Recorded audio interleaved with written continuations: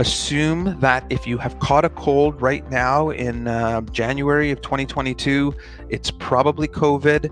If you are experiencing shortness of breath, if you are, in addition to cough and sore throat, feeling winded, feeling like you've just run a race and yet you haven't, if you're feeling short of breath, that would certainly be a really important reason to come to either an urgent care clinic or to the emergency department to get checked out. From what I've seen over the last 2 weeks, with lots of symptomatic COVID patients coming to the emergency department, the vast majority have really mild illness and do not need to stay in hospital. Getting through this fifth wave is going to take a team effort, and by that team I mean the members of the community, healthcare providers, family doctors, emergency staff, urgent care staff.